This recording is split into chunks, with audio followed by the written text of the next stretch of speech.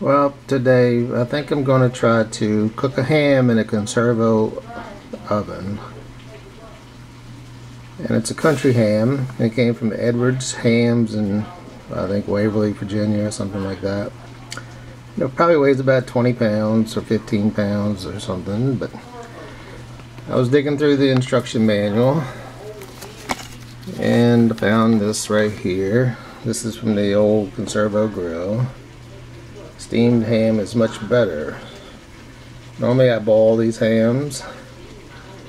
Well, I don't boil them, I just put them in simmering water for about 4 hours until they reach 160 degrees, but I'm going to give this a shot.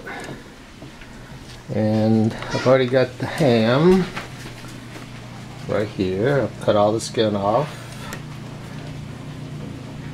Tied a loop on it so I can hang it from the conservo oven.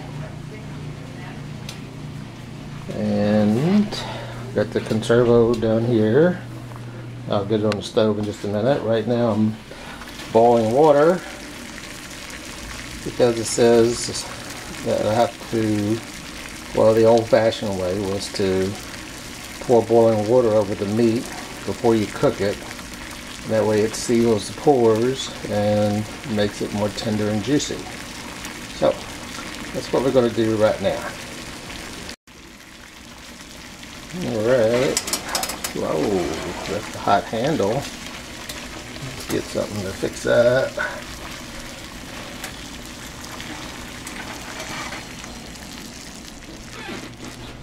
I'll just pour half of it here.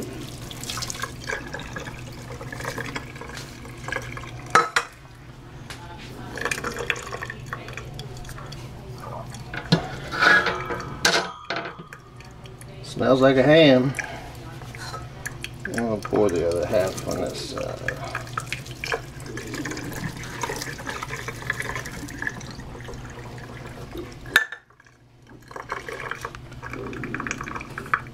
Now ready to put it in the conservo. Alright, got the ham in the oven. Got the burner on high. Put about 2 quarts of water in the bottom. A little drip pan. There's the ham in there, and it's suspended. There's a little hook up there in the roof. That's what it's made for, to hang meats. It says cook it 20 minutes per pound. I don't know how much it weighs, but I'm going to cook it to 160 degrees. That's what a ham is done, I found. So we're going to close the doors and cook it. It's about 9:38, and I'll check it in about 3 hours. Well, it's been about 10 minutes, and I had the burner on high, and the old conservo is starting to steam away. The pop has come out, and you see some steam leaking from around the doors. So now I guess is when you really start timing.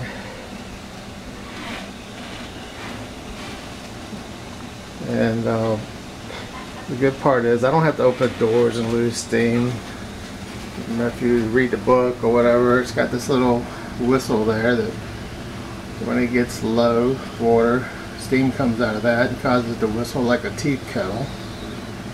And you can just pull that little pot out, that little piece out right there, and add water to it to keep it cooking.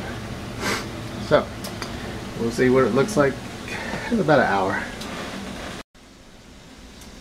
Well, it's been 2 hours, and I just found out that my meat thermometer is bad, so I had to stick another one in there. But as you can see, it's working. Steaming more than probably it should be, and still got plenty of water in it. I don't know if you can see from this bottom door. I'm going to open the top one. Ouch.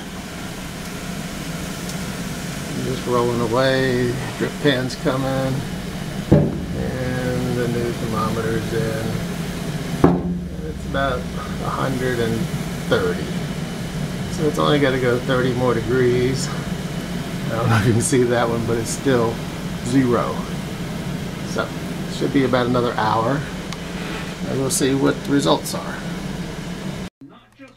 Okay, well, it's 103.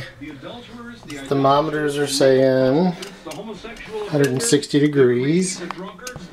Wow, it's steaming up the lens really bad. Let's get back a little ways here. What every branch of the Christian faith is held to. No, I'm going to film that because it's going to steam so bad. There you go. All right, not only did Robertson defend the gay community, he also said this about growing up in pre-civil rights Louisiana. I never with my eyes saw the mistreatment. Looks pretty daggone good. It's juicy. Where we all lived was farmers. The blacks worked. I'll take it on out and we'll debone it and we'll get it ready for slicing. Well, there's a picture of it close up and it's totally done. I'm just going to scrape off some of this excess fat. And we'll cut the bone out of it by flipping it over, and it's going to be right here. It's going to come across. I'll do it from the other side. I won't bore you with all that. I'm just going to clean up some fat and get it done. Okay, I've been operating on it a little bit and cutting around the bone, and you don't don't worry too much about all the big mess you make, because I think it's got natural meat glue in it. And you just put it all back together at the bone. That's the main thing we want to do, so we can just slice it. We have no waste. I should save that. That's a heck of a soup bone there. So we'll trim it up some more, and then we'll pull it all together and cool it down and slice it up in the morning. Alright, believe it or not, that's what ham I have. And I've shrink wrapped it, saran wrap, and I pull tension on it, get it really tight and pull it all back together. And tomorrow we'll let it cool overnight in the fridge. And tomorrow morning we'll take it out, throw it on the slicer and taste it, see what if it's any better than the last one I cooked. Well, the ham is refrigerated overnight, and unwrapped it, brought out the old slicer and trimmed the edges so it'd be nice and smooth and nice and whatever. So, and we did a few slices just to get the ends trimmed up, and I mean, it's just looks pretty good to me, and I guess we'll have some for Christmas dinner. Hope you enjoyed this show. That's all I have for you. Thanks. Bye.